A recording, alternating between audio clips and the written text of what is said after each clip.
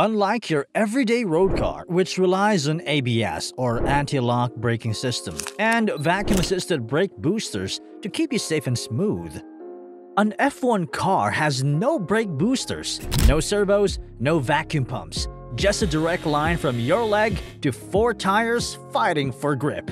It's all hydraulic, and this gives you a raw feedback. All day is leg day. Now, try to imagine hitting the brakes at 300 km per hour and knowing there's no safety net, no electronic guardian angel, just your foot, your instinct, and a car driving on the edge of physics. This is Formula 1, where ABS isn't just missing, it's banned. Mind you, this is not the only thing that's banned there. There's so many others, and wait till the end cause we've got something spicy just for you. So, did you know why there's no ABS? Well, the FIA banned ABS in 1994 alongside traction control, launch control, and active suspension. The reason? To keep the challenge as human as possible. It's not the plane, it's the pilot, as they said in the movie Top Gun. It's not the plane, it's the pilot. In Formula 1, it's not the tech, it's the driver. In a sport where a tenth of a second can separate glory from heartbreak, the responsibility must lie entirely in the driver's hands, not the code. ABS prevents the wheels from locking under hard braking. It's a safety feature in road cars, but in F1, locking up is part of the risk. It ruins tires, ruins lap times, and if you're not careful, ruins races. But knowing where the limit is, how far you can push before you cross it, is part of the craft. And reliability matters. Fewer systems mean fewer points of failure. A brake booster failure on your daily driving means calling roadside assistance. But in F1, it means slamming into a wall at 200+ km per hour. But most of all, it's about feel. F1 drivers want unfiltered, uncompromising feedback through the brake pedal. They want to feel the grip. The moment the tire starts to complain, the shift in balance as the weight transfers forward. Any assist system would dull that connection and dull the edge of their driving. Without ABS, F1 drivers rely on a technique called threshold braking, applying the maximum brake force possible without locking the tires. It's a constant dance, modulating pressure, adjusting brake bias corner by corner, adapting to tire wear, fuel load, and even wind. One moment too greedy and the front tires lock. That means smoke, vibrations, flat spots, and lost performance. Get it right? You stop later, carry more speed, and open the door to overtaking or defending. Braking in F1 isn't just about slowing down, it's about setting up the entire corner and the lap that follows. We've all seen the drama. A car dives into the braking zone, the front wheels smoke, and the driver skates wide.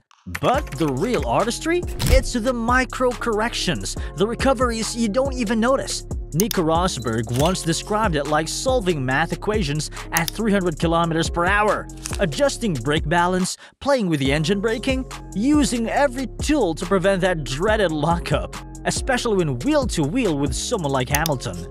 But even the best get it wrong. Lewis Hamilton's mistake in Baku 2021 became instant legend. A missed switch setting brake magic, and he locked up into turn 1 on the race restart. From win to P15 in one move. No ABS to save him. Sebastian Vettel, Canada 2019, defending from Hamilton. He pushed just a little too hard into turn 3, lost to the rear, and rejoined the track with a twitch. That single braking miscalculation cost him the win and sparked one of the most controversial penalties of the modern era. You either die a hero or live long enough to see yourself become the villain. A bit dramatic, maybe, but in moments like these, the line is razor thin. If there's one place where F1 drivers turn into legends, it's under braking. Late, hard, and precise. This is where courage meets calculation. Some drivers just see the limit differently. They don't just brake later, they brake smarter. Take Daniel Ricciardo for example. At his peak, especially during his Red Bull years, he was widely regarded as the best late braker on the grid. His dive bombs into Turn 1 at Monza or the hairpin in Baku became signature moves. The 2018 Chinese Grand Prix is textbook Ricciardo. 6 overtakes in 20 laps, each one launched from what seemed like an impossible distance. But it wasn't reckless. It was clinical, controlled chaos delivered through the brake pedal. Then there's Max Verstappen, whose style is more aggressive, raw, instinctive. He trusts the car, trusts his feel, and sends it. Mexico 2019, he launched it from 2 car lengths back into Turn 1, threading a needle that wasn't even open. Max doesn't wait for the door to open, he kicks it down. And let's not forget Ayrton Senna, who mastered the art of tail braking long before telemetry could prove it. His 1988 Monaco pole lap is still talked about for good reason. He carried speed into corners that didn't seem to allow it. It wasn't just about bravery, it was about feel, timing, and complete harmony with the car. Even today, Charles Leclerc shows flashes of this kind of brilliance. His pole lap at Singapore 2022, his dive into the Monza chicane, or Spa's final chicane. Charles Leclerc has coped brilliantly! He won in Spa! All examples of that sharp, reactive braking style. Aggressive, yet smooth. Deliberate, not desperate. Different drivers, different eras, different techniques, but all of them united by one thing: total mastery of the most brutal skill in Formula 1. Braking not just to slow down, but to make the car dance on a knife's edge. Monza's Turn 1, the famous Variante del Redefilo, is the ultimate test of nerve. It's the fastest braking zone in Formula 1.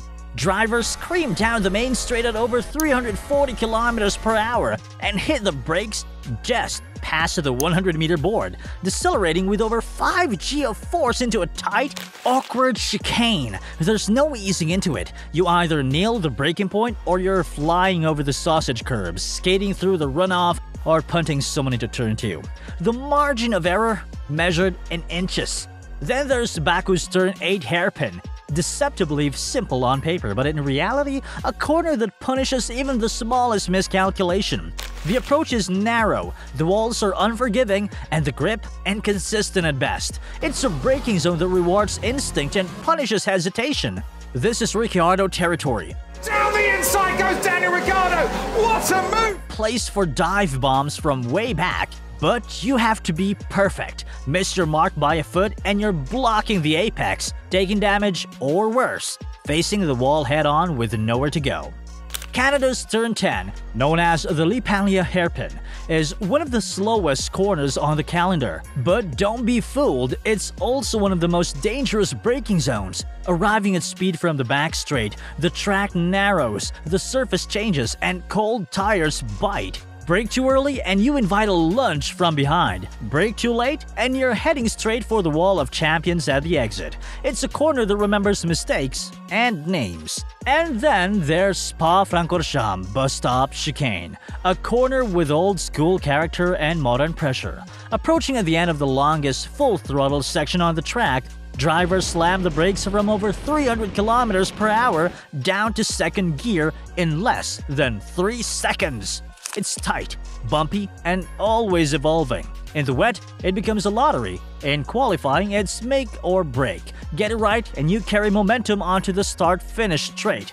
Get it wrong and you compromise not just the lap, sometimes the whole race. In these corners, bravery alone isn't enough. You need judgment, feel, and a sixth sense for where the grip lives. Because in Formula 1, braking isn't just about slowing down, it's where the bold take their shot. There's been debate over the years. Should Formula 1 bring ABS back? Should it embrace the same systems that make high-end road cars safer, easier to drive, and harder to mess up? But in F1, the answer is still no. And it's not just about tradition. Formula 1 isn't here to make things comfortable. It's here to test the edge of human skill, where instinct, training, and judgment outweigh algorithms. This is a driver's championship, people, not a software showcase. Keeping ABS out of the equation means that the responsibility stays fully with the person behind the wheel. It's their job to feel the grip, modulate the pedal, and know, without assistance, exactly how far they can push before it all goes wrong. And let's be clear, this doesn't mean the cars are basic. F1 braking systems are cutting-edge, built with some of the most advanced materials and engineering on the planet. Carbon brake discs that work best at over 1,000 degrees Celsius, calipers milled from aerospace-grade aluminum, rare brake-by-wire systems that not only stop the car but also recharge the hybrid unit, all while maintaining perfect balance, cooling ducts designed through computational fluid dynamics, custom brake pedal setups tailored to each driver's exact feel. Teams spend hours just tuning the brake bias and pressure maps for each corner of each track. It's technical mastery, but without automation. So no, Formula 1 doesn't need ABS. In fact, it's better without it. Because here, it's not about making the car do the work. It's about proving the driver can. F1 isn't about comfort, it's about control. No ABS, no shortcuts, just raw talent and fearless precision. So the next time you see a lockup, a dive bomb, or a perfectly timed save, remember, it's all the driver. No tech, no tricks, just pure, beautiful, brutal skill. If you enjoyed the deep dive, hit like, drop a comment telling us your favorite braking moment in F1 history, and don't forget to subscribe for more videos that break down what makes these drivers superhuman.